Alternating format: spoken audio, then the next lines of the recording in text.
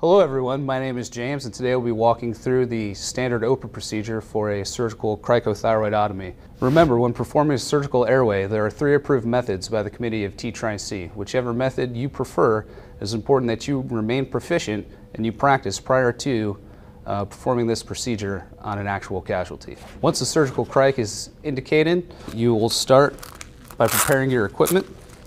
Inflate the bulb with 10 cc's of air. Looking for any leaks. Make sure you have your scalpel close by. And then you'll use the head tilt chin lift method to visualize the larynx. From there, with your non-dominant hand, you'll place the larynx in between your thumb and first finger and then palpate for the cricothyroid membrane.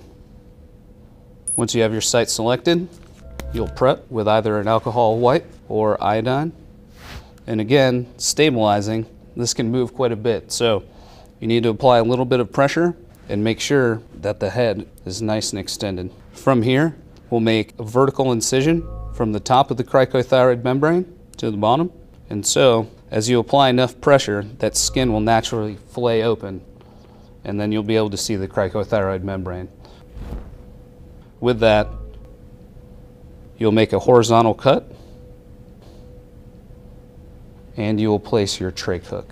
And I'm using anterior pressure to open up the trachea so that way you can visualize the trachea.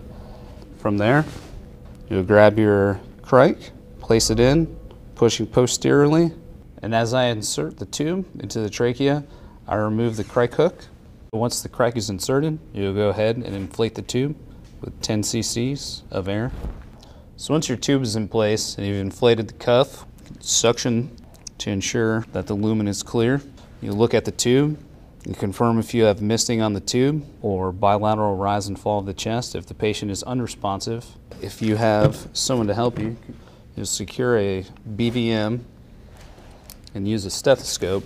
You'll listen to the epigastric region as well as visualize bilateral rise and fall of the chest and listen to both lung fields. Once you've confirmed a compliant airway, you'll go ahead and secure tube to the patient. And once you've secured your cric, you will reassess your intervention, monitor SpO2, and document all casualty care on a DD Form 1380.